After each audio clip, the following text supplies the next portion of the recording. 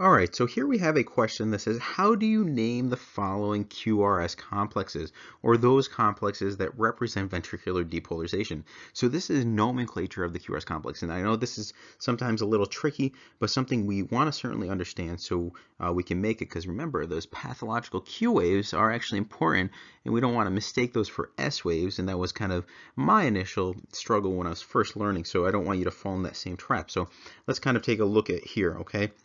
So we're naming the QRS complexes, okay? So are they QRS complexes, okay? Are they RS complexes, RSR prime complexes, QS complexes, or none of the above? So again, what you have to note here is, first of all, what are the QRS complexes, okay? And those are these here. You can see two of them, all right? This is a P wave. These are our generally QRS complexes, and this is our T wave. Again, you have another one, QRS complex and T wave. And if I were to ask you, what is this one here? This is actually a T wave that's ending one of a previous cardiac cycle. Okay, you can kind of see that it looks like one that follows. So we're asking, what is the nomenclature of these complexes here? Okay, you can see they look alike. So let's just erase this so we have something clear to work with. Okay, so how do we name those? So there's a few things that I want you to know. All right, and that's kind of basic definitions, and that's the R wave. Okay, when we talk about an R wave, this is equal to the first positive deflection of a QRS complex. Okay, so the first positive deflection, and you can see this is an R wave. Now I give it a small R wave because it has a small amplitude. Now what defines that small R wave or versus the big R wave is really subjective. All right. Next, we have to know that we can have Q waves, okay? And Q waves equal the first negative deflection of the QRS complex that follow, oftentimes, a P wave, all right? And they precede an R wave, okay? This is the very important thing. So they precede an R wave, all right? And the other one is the S wave, okay? And that's where you can see it. We get the QRS complexes, okay? All this makes the QRS complexes. An S wave is a negative deflection of our QRS complex, but it comes after an R wave, okay? So after an R wave, that's key here. So we mentioned that we have an R wave in both of these complexes. That means we do not have a Q wave, okay? We said the Q wave precedes an R wave, but we don't have it. But we have something that comes after it, and that's our S wave. So this here is an S wave, okay? Now you may see these notching here. This notching is what we simply call notching, okay? I know many get confused. What is that? And that's not an additional wave. That's just a notch in the S wave, okay? So hopefully that makes sense. So if you kind of put those together, you can see that we named these as an RS complex, okay? So that makes sense. We have this small R wave and then a big deep S wave, all right?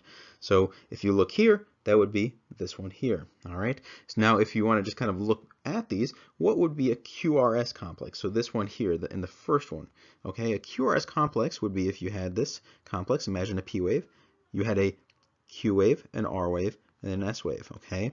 So this is what we call a Q wave. It's the first negative. Remember, it's preceding the R wave, and then we have an S wave that follows, okay? So that's the QRS complex. Now let's look at the other ones, okay? We have an RSR prime. So that's the one thing we haven't heard yet. RSR prime. So imagine you have a P wave, then you have a small R wave, okay? Then you have an S wave, and then you have a positive deflection, okay? So again, P wave, this is an R wave, an S wave, and because we have an additional R wave, we call that an R prime wave, okay? Hopefully that makes sense. Now another thing is when we have these QS complexes, okay, which can mean that we may have a previous infarct, okay, that has occurred in a region, and that's what we have here. So imagine you have a complex, a P wave, and then our QRS complex looks like this, okay, where you simply have deep Q waves, okay, no R waves or anything, but simply Q waves. And what you call this, if you just have Q waves, is a QS complex, okay, and those tend to be pathologic. All right, so you may have heard of pathologic R waves and Q waves, and that's partly one of that. So again, just to recap, how do you name the following QRS complex that we see here? Okay, and we said that we name them as an RS complex, so that's this choice here. All right, so that's the end of this lecture. I hope you learned something. Please don't forget to like this video and leave a comment below if you like what we're doing. In fact, many of you have asked how you could help us out. Really, the best way you could do is simply subscribe and share this resource with your friends. And you get free access to more than 300 videos. There is also a community of over 270,000 of us like-minded individuals on Facebook. So stop over and join the EKG Guys Facebook community. Many of you have also asked some questions. Leave them below or share them on Facebook, and we can try to answer them with a short video so everyone else can learn. We also have a number of new courses with corresponding videos coming out soon, so stay tuned for those.